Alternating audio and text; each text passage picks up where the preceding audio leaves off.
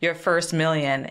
I have to be honest, when I read the title, I thought, okay, it must be your first $1 million, right? Yeah. But you explained that no, it's not your first $1 million, right? Tell us what that title means. Well, it's your first million of something. It can include dollars, and it certainly has for people. We've already started seeing people who have read the book since it came out in January come back and said, I made my first million because I did the things you said in the book.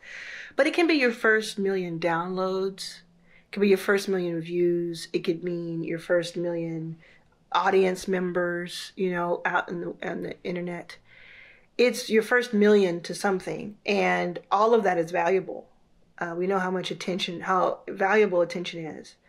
And so it's really just about, can we empower people and equip people with the information, tools, resources needed to have them be autonomous? And it's kind of an oxymoron to say that we would equip them with that so that they could then be autonomous. But it is. It's like, can I give you the jetpack to go out there and be Iron Man? Can I do that? That's what I want to do for Black women.